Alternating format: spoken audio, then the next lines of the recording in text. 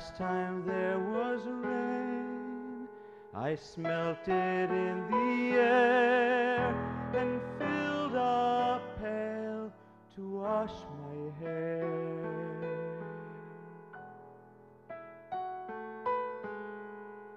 My kids was in the yard, I made 'em play inside. The smallest one, the boy, he cried. The last time there was rain, the rich red earth was soaked, and up them baby corn shoots poked. The spill off from the ditch made gullies in the ground, and birds which ate the bugs made such a pretty sound. When the last rain came, when the last rain came, and the sky turned blue, and the sky turned blue, it was gone for good, it was gone for good. Only no one knew, only no one knew. We enjoyed the shade with a cherry fizz. When it's warm like Oklahoma is.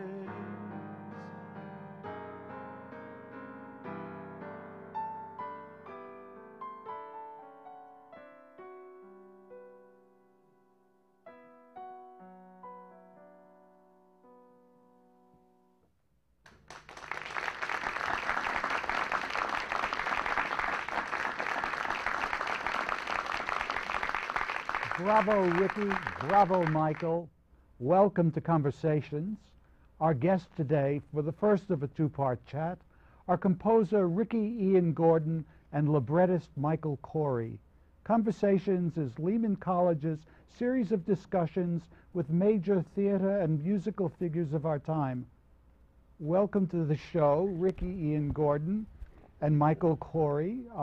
And thank you so much for that beautiful aria from your opera, Grapes of Wrath, the last time there was rain. Thank you so much. You've had a smash hit opera on your hands that you did in Minnesota. I love saying smash hit opera. I like you saying it.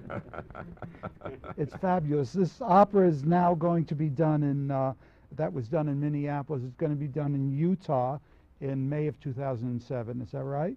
Mm-hmm. Pittsburgh, November of 2008, and at the Houston Grand Opera in March of 2009.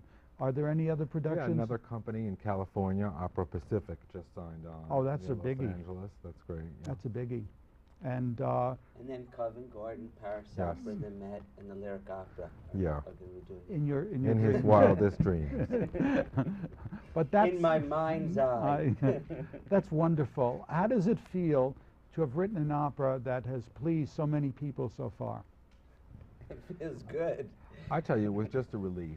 It's been a long time since I did a big opera, and I forgot that there are no previews in opera. And you have to design this thing to get it right on the first night when everybody shows up in their tuxedos and evening gowns and the critics come with their knives. And it has to be right the first night, which is an absurd thing. It doesn't give the composer and the lyricist a chance to really look at their work in front of audiences. You don't know whether they're going to laugh, applaud, walk out. So that it worked was kind of miraculous. And that they liked it was icing on the cake. Yeah, it's funny because there was a big dinner before it, and that started at 5 o'clock, and the whole time, and there's all these speeches, and they're sort of mostly about Michael and I, and you're thinking at 11:15 tonight, all the toys could be taken away. Luckily, they weren't. For those of in our audience, our studio and home audience, I wanted to talk about the two of you. Forgive me for reading it, but there's so much information here. It's Ricky, we'll start with you. You're known for music for concert hall, opera, dance, theater, and film.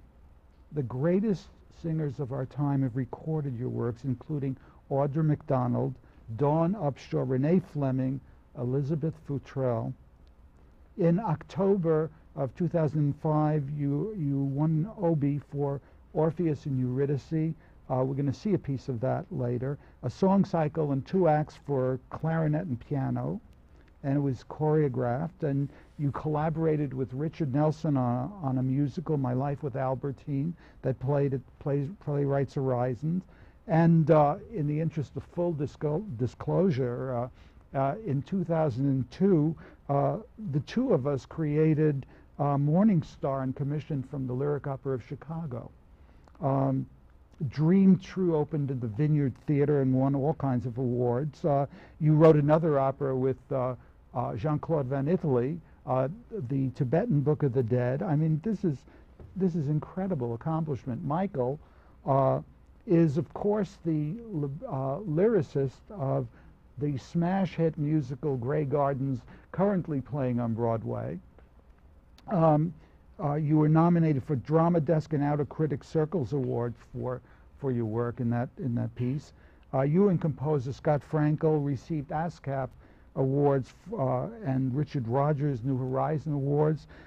You have 2 new shows in development, Doll and Meet Mr. Future. I can't wait to see them.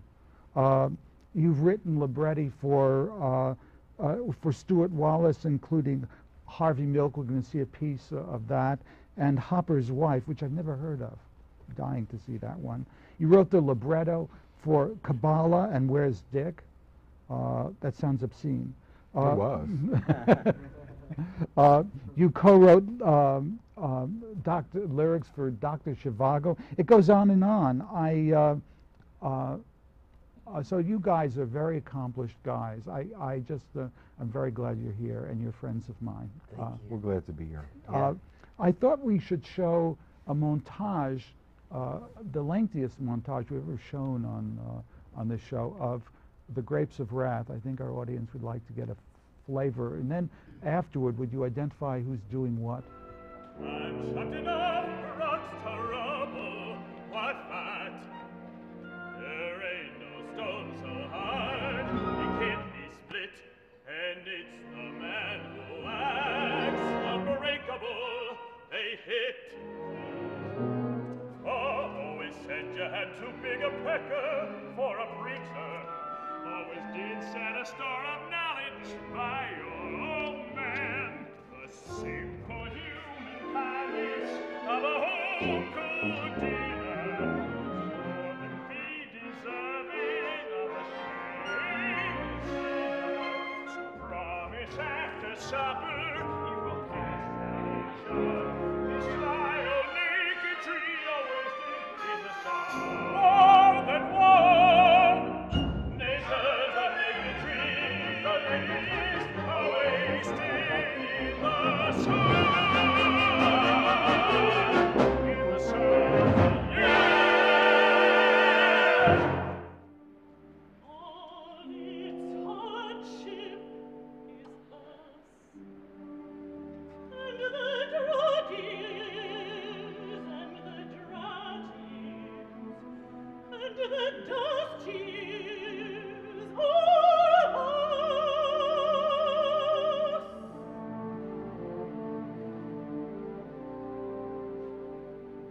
When the owner threw us off his horse, when the tractor hit the house is us. The table that we sold, the cupboard and the chairs, the tubs and tanks, the piggy banks.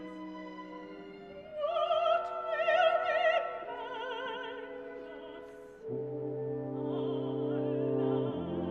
our lives are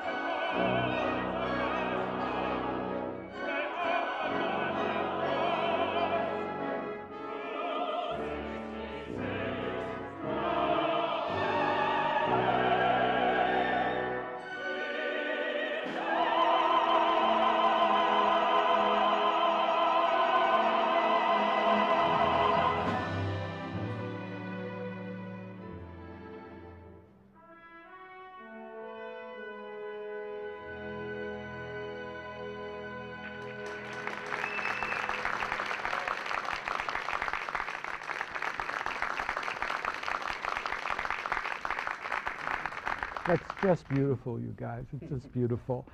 Whatever possessed you to write an opera on one of the greatest classics of American literature, John Steinbeck's Grapes of Wrath?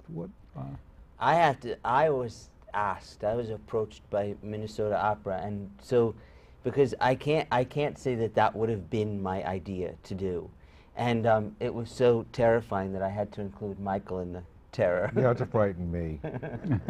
We live a block apart. He's on the Upper West Side. We always bump into each other at the corner grocery and say we must work together someday. Right. And one day we bumped, and he said, "Think about the Grapes of Wrath." As I said, as an opera. I said, "You're nuts. A short story is long enough for an opera. That's massive." And I was afraid of it too. And I had always done originals, never adapted it. And you know, when you're dealing with Steinbeck, you're dealing with possibly the great American novel. And the whole question of can a novel be turned into an opera? But Ricky said, just read it. And I read it, and I felt it was musically written and written in 3 acts. And we talked about it, and we realized it was an opera. And you know, I had just read it on the plane going to and from California, and I had this sense that the whole idea of being asked to make an opera out of something like that is a gift. It's a magnificent story, and though it's awe-inspiring to think of writing it, the idea also of entering it seemed so profound and life-changing to me. And Michael and I talked about it. I had some ideas about what it should be formally in terms of, you know, a set-piece opera like a Porgy and Bess or Regina or Street Scene, as opposed to a sort of through-written thing. And to me, Michael is such a superb lyricist. It seemed like I had this sense, I think we can do this. Well, songs seemed right for Steinbeck, an opera made of songs. And I have to say that the other great reason for doing it is that it's as timely as ever. Yes. In the world we now live in, we're facing the same problems that the Joad family faced in the Dust Bowl era of America. These farmers who were thrown off their land and had to migrate to California, look for work, were chewed up by the capitalistic system. Now it's on a global scale, and we see the same issues being addressed. People wanting to build fences between borders of countries.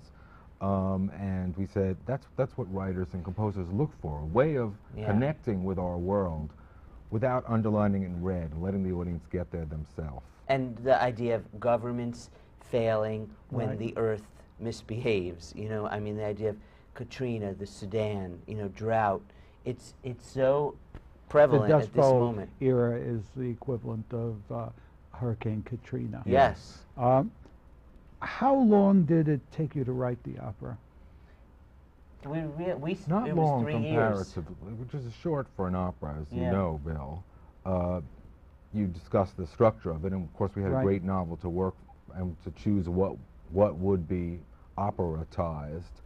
The outline discussions with directors, and then we decided it had to be done in 3 acts, which is an epic form.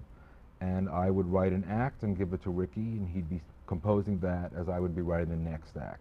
Altogether, including orchestration, 3 years. 3 years. What was the very first step of this process? An outline. An outline. And talking about how we wanted to approach it. Like I said, talking about what kind of form would it take. And then Michael actually did an unbelievably great and very thorough outline. And then I wasn't supposed to write any music until Michael had the whole libretto done, but he did 1 act, and I nearly fell off my chair when I read that act and started setting it the next day. Well, I procrastinated, of course, because once the outline was figured out, then I was scared.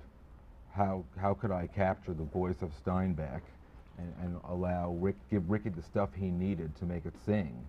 And it wasn't until I got the first line of the opera that it all flowed. And the first line was "The last time there was rain."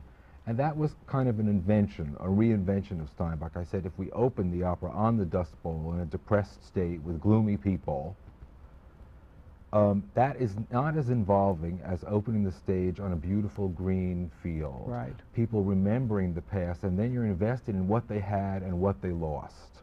And by the time it begins, you're into their story.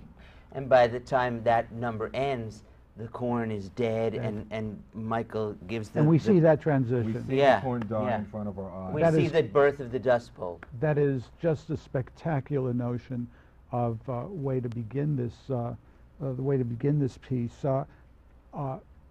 How long is the opera? The opera, when we did it in Minnesota, was what, 3:45 with 3:45 two with 20-minute intermissions. intermissions. So It's a that's block- about 3 hours of music. Yeah, It's a blockbuster. yeah, it is. It's a big blockbuster. It's a half a ring cycle. But you know, the story is terrific. Yeah. It's a great story that Steinbeck wrote, and we gave ourselves the goal of doing the entire story. So the audience comes there and they're in for an epic story, epic storytelling. They're in for story, and really they get involved in all the characters. The main character is really the family itself. But some of the people we heard singing in the excerpts, Tom Joad is the middle brother of the family, and he's Right. just been in jail. Brian He d- Lehrhuber was the singer. Yes. by the He way. doesn't want to get arrested again. He wants to keep his nose clean and stay out of trouble.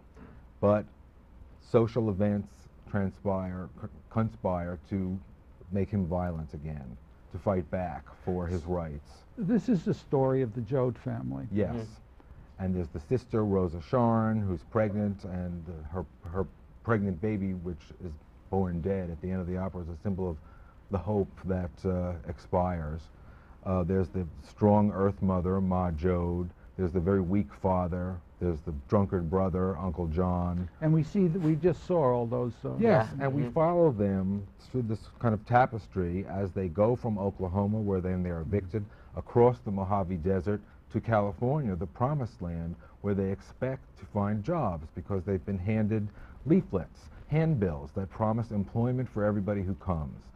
People are still going to California for And the they're same still, reasons. and they're still buying the same lies. Yeah. And Ricky found this theme in the music, kind of a huckster theme. It appears in a used car lot. It appears when they read the handbills. It's the kind of lie of capitalism. And then it's the big. What is the protest lie at of the end. capitalism as you see it? well, the American dream that everybody can have it. But in fact, I think what Steinbeck was saying is that corporations come first. That not Conglomerates. everyone can Not have. everybody can No. get it. There's And a they're pecking order. losers, and they're losers in right, this and in American order for dream. people to be on top, some people have to be put onto the bottom, and their past and history has to be stripped away from them so that they can become cogs in the machine and serve it. And the first step is by eradicating someone's history. That's what Ma Joad sings about. This land used to be us. All the things we had were us. Who are we going to be without our stuff? That's what that aria that you sing, that the first line of that aria is, "This dead land is us, all its hardship is us." And that's a direct quote from Steinbeck. It's so musical that we just chose it and said it. Would you say you got a fair number of lines from the novel? I would say that in every piece there is a line or two directly from Steinbeck, and what I would do is emulate the rhythm of the lines in the rest to give Ricky the structure of a libretto that he needed to set. I remember when I read the book many years ago, I was struck by how biblical it sounded. It felt like the cadences were from the King James Bible. Well, and then it ends There with are. the Pietà. It ends with the Pietà. There's the baby that Rosa Sharn finally gives birth to is stillborn, and Uncle John sends it down the river like in a fruit A crate. Moses. A Moses image. Little dead And we Moses. called it Little Dead Moses, and it says, "Go into every town, show them your withered face, and ask who did this and why." Ricky, you are most definitely a lyric composer. Most definitely. What composers helped you to dare to be a lyric composer? In this day and age, to be a lyric composer as blatantly lyric as you are is an act of defiance almost. What possessed you? Well, first of all, I have to say that assumes that there is another composer living inside you that could actually be current and in style and, you know, exactly what the critics of the New York Times would want you to write. But there's only one composer that lives in you, and there's only the music you hear. I'm inspired probably by a lot of lyric composers. I'm very inspired by Britten. I was inspired by Benjamin Britten. Benjamin Britten, by Kurt Weill, by Menotti, early Menotti. I love the Consul. I loved Mark Blitzstein, the Mark Blitzstein of the Cradle Will Rock and Regina. In general, I like a lot of lyric composers, and I love melody, and I love voices. My first love was the voice, and in particular, my mother's voice. My mother, as you know, is a singer, comedian in the Borscht Belt. So my first love was her voice, and then the voice in general. It feels like you guys have joined the tradition of opera, as opposed to reinventing opera. You have joined. Is that a fair thing to say? I think that these days there are a lot of musicals that are influenced by opera. Yeah. There's all the big Andrew Lloyd Webber shows and the French, the Les Mis, and they're picking up some of the great things about opera, which is the passion, the continuous music, right. And they're trying to do it with more modern styles. I would say that so the musical's influenced by opera. I would say this is an opera influenced by musicals, Oh, and how interesting. unabashedly. Yes. Oh, that's wonderful. I think that's really well put. Yeah. Which librettists have influenced you? Well, I love stories. I love theater, and I just think that what opera is really the putting a play out onto the furthest limb and asking these great actors who are opera singers to use every bone and of their body to create this sound. It's the ultimate kind of play. So I don't really differentiate between operas and great theater. Shakespeare is an opera and vice versa. Right. They're telling me that we have to bring this first part to a close. It's been so quick. Ricky, as we go out, would you take us out on that exquisite aria of Ma Joad's Fried Dough from your and Michael Korie's beautiful opera, The Grapes of Wrath? Yes. I wanted to thank you and our studio audiences and home audience for joining us today, and we hope to see you again soon for further conversations. Thank you so much.